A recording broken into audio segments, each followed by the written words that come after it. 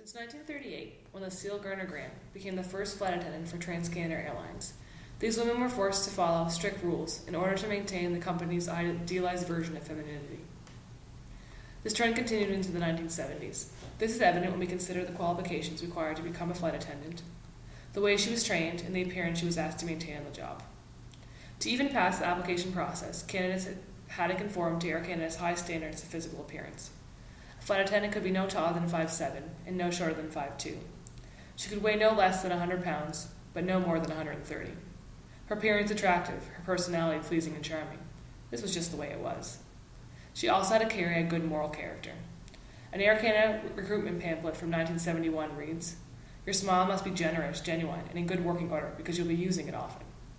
This was a very narrow category, yet all flight attendants were expected to live up to these standards.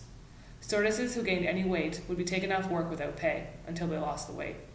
Listen to us as we perform the recollections of two female flight attendants from TCA Air Canada from the 1960s, as they describe their training in Montreal. First here is Norma G. McNair McNeil. I was brought up in an English-speaking community on the Gaspé coast. At 17, I left to enter nursing in Montreal, where I joined my sisters.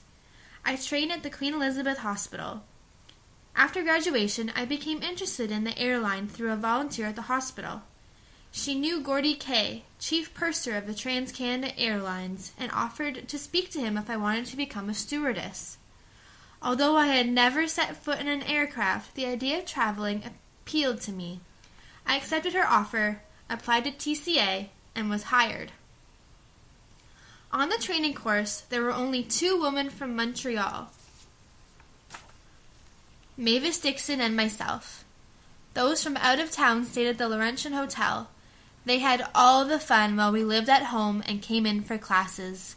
Even so, we enjoyed the course very much.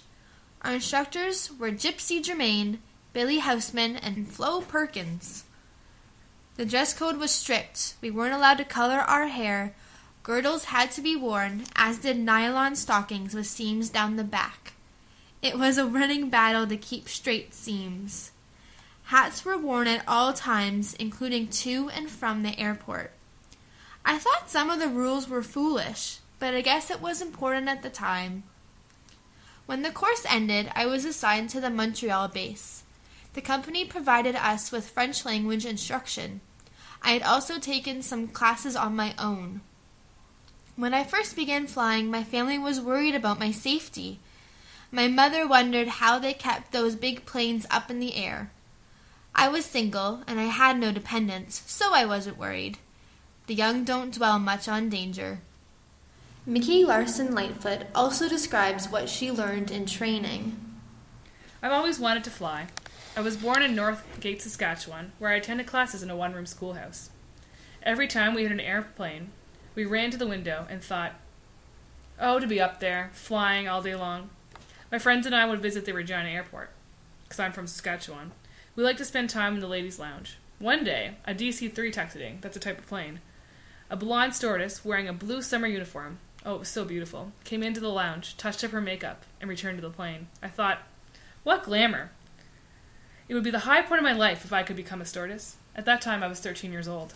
Later, when I moved to Toronto, I heard that TCA was hiring non-RNs as stewardesses, and I applied, and soon received a letter asking me to report to training school in Montreal. I was so excited.